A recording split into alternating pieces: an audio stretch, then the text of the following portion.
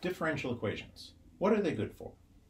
Once upon a time, long ago in another century, I was a beginning MIT student and I took differential equations. And there was a little bit that I really wish somebody had told me right at the beginning. And it would have made a big difference in how well I studied and how much I did. So I want to give this advice to you and give you a little bit of the context. When I sat there in differential equations class, and I was listening to the lectures, and I was looking at the material they were teaching us, I rapidly reached the conclusion, this course isn't done. This subject is half-baked, like they haven't finished inventing it.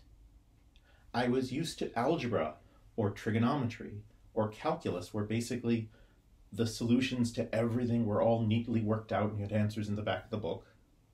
And then we get to differential equations, and they're just like, well, if you see this kind of differential equation, well, you might be kind of stuck. And if you see that one, well, it might work. You could try this or you could try that.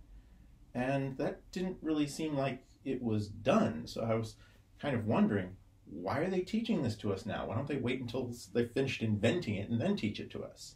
I wish somebody had told me, Rob, if you're going to major in physics, you will want every scrap of knowledge in this class. You will love this, you will breathe this, you will need all of it, because the language of the world is differential equations. The way we write physics, chemistry, engineering, it's all in differential equations.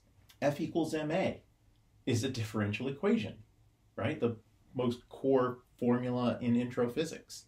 General relativity, if you want to understand curved space, that's differential equations all the way.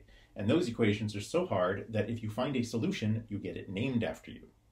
So it's not that they're waiting for the subject to be finished. They can't wait. We don't have time to wait. You're going to be confronted with differential equations every day, depending on your major.